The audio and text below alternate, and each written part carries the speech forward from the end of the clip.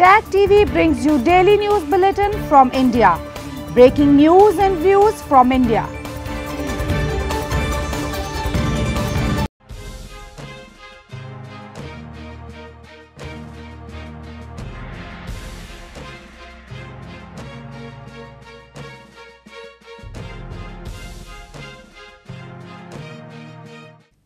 Good evening. Welcome to South Asia Newsline. I'm Yeshi Johnson. Here are the top stories we are tracking for you on Thursday, the 29th of July. Rescue operations continue in cloudburst hit Kishtwar in India's Jammu and Kashmir. Pakistan neither responsible for Taliban nor are we their spokesperson, says PM Imran Khan. And pandemic hit sex workers in Nepal get help training for reintegration in society.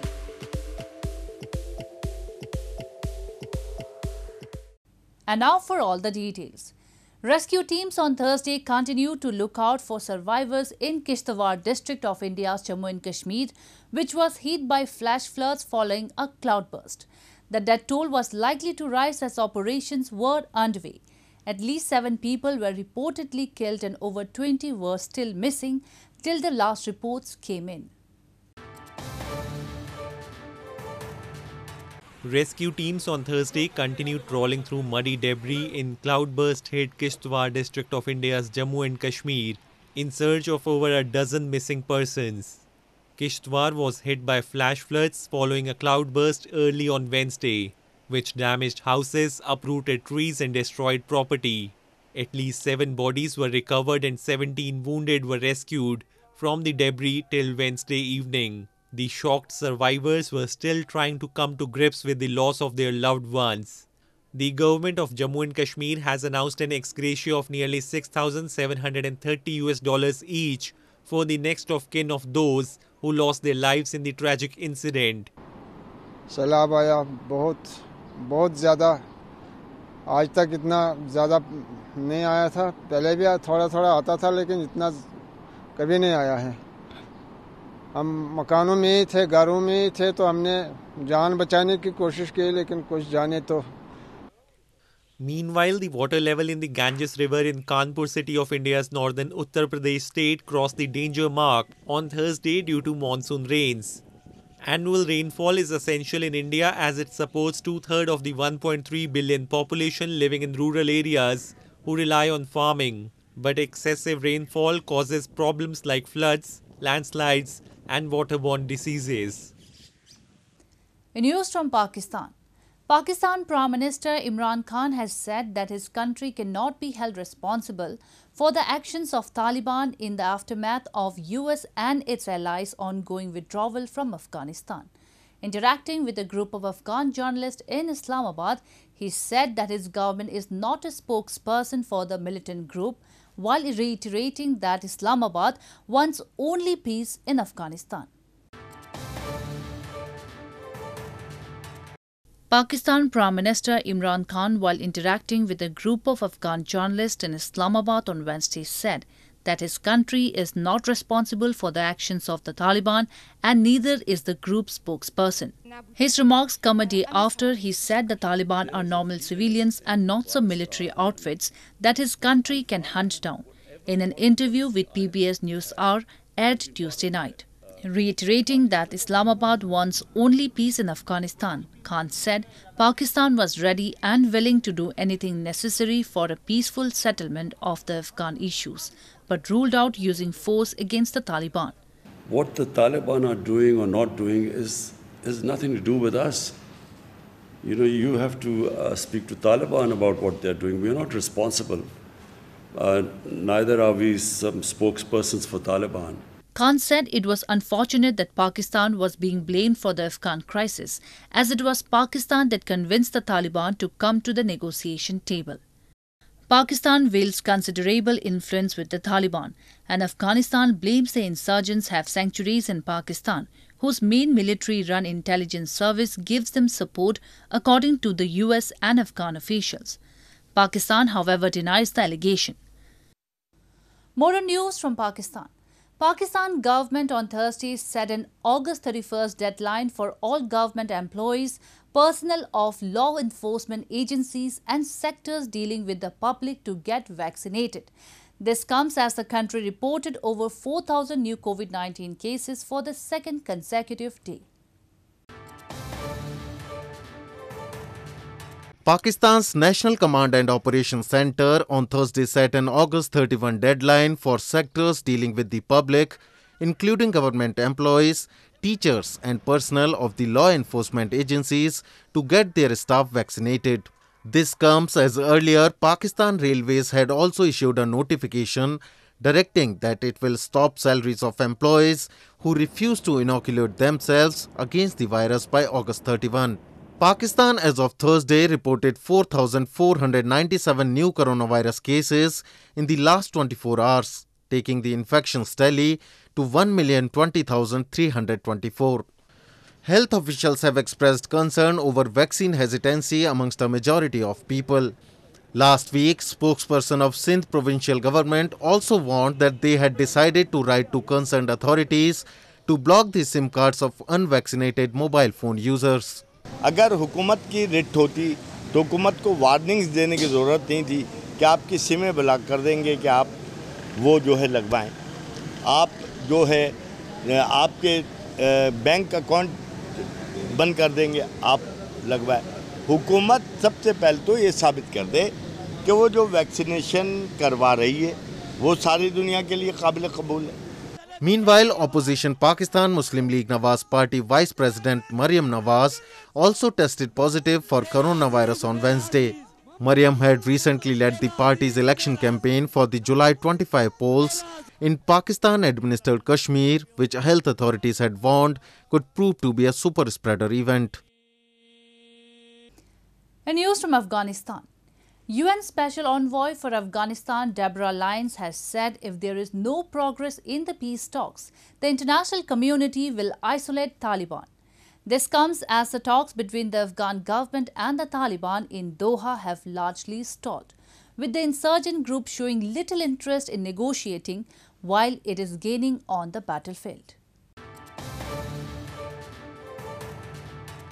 UN Secretary-General Special Representative for Afghanistan Deborah Lyons on Wednesday said if there is no progress in the peace talks and instead human rights abuses and worse, the world will not work with the Taliban.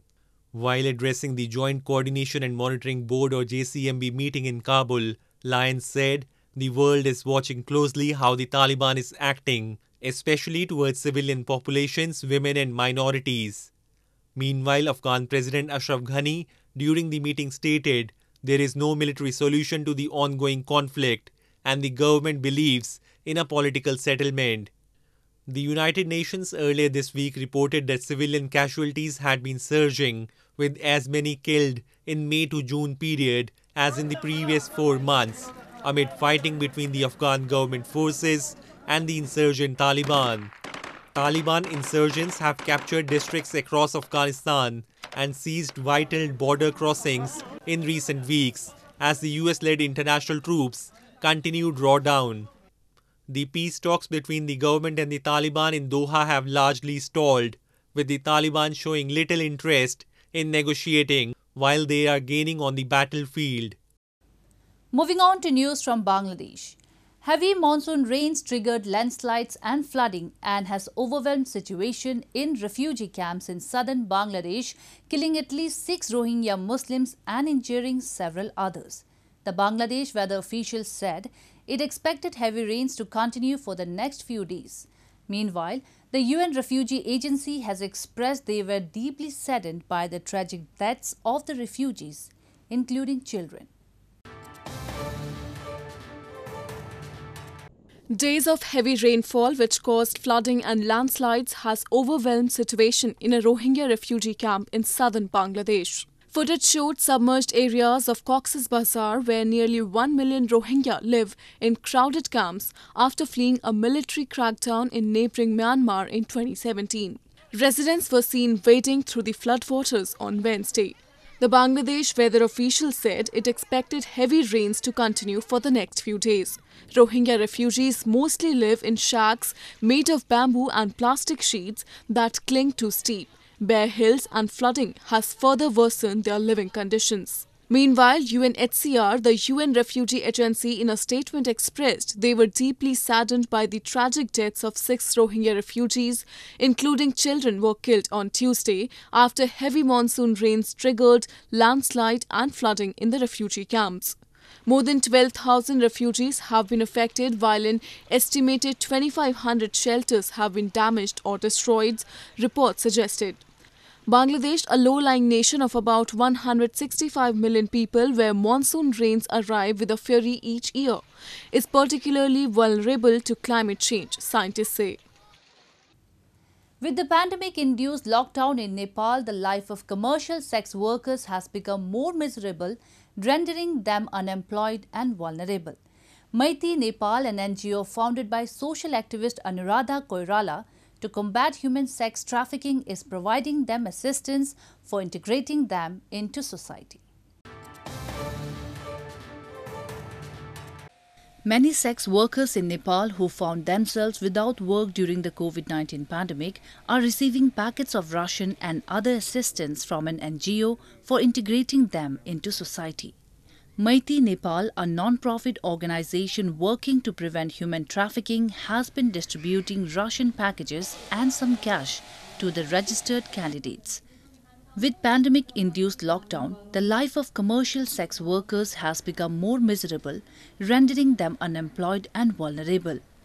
मलाई यो काम सजिलो लाग्छ किनभने अब हामीलाई गाह्रो थियो हैन काम गरेर नि खाना पाइएन थिएन गाह्रो भयो अहिले 1 वर्ष भयो हामीले बच्चाहरुलाई राम्रोसँग पाल्न सकेका छौं खानालाई दुःख छैन दिजुले रासनहरु सबै दिइराख्नु भएको छ. Apart from running Maiti Nepal, dedicated to help victims of human trafficking and rehabilitate them, founder and social activist Anuradha Koirala, since March 2020, has been extending help to commercial sex workers. Pushed into the profession to trade body for money, the majority of sex workers in Kathmandu want to reintegrate into society by transforming their lives through various means. Given them excavator training, we have given them, now we are planning to give them, we've got 100 already, 100 carts made, thela gadi, so where they can sell vegetables, clothes, anything they want. So we are trying to reintegrate them. It's a very happy ending that they want to leave this profession, and come into the mainstream. As per records, Nepal has a total of 10,845 people directly in this work. Those engaged in this profession directly or indirectly are in the age group of 15 to 65 years. With World Health Organization's regulation to follow social and physical distancing measures, first issued on March 11, 2020, the sex industry had dipped down in the world, including Nepal. A special handicrafts and handloom exhibition was organized in Srinagar city of India's Jammu and Kashmir recently to help the artisan community, which was hit hard due to the COVID-19 pandemic. The 15-day event also gave exposure to weavers and sellers to showcase their products and skills. Taking forward the Vocal for Local campaign in India's Union Territory of Jammu and Kashmir, the government, along with the Department of Handicrafts, organized an exhibition in Srinagar city recently to boost up the business of local artisans, which was hit by COVID-19 pandemic.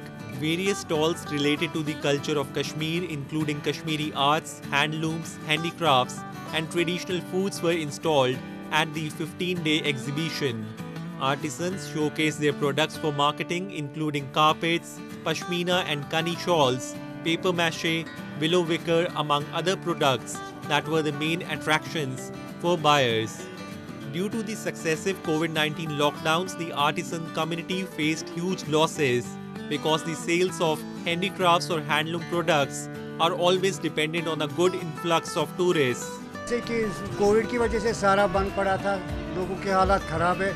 ये बहुत अच्छा step ये क्या handicraft वालों ये group वालों ने बहुत ही अच्छा कदम उठाया है. इससे ये हालात सुधरेंगे. Kashmir is famous in the world for its unique handicrafts.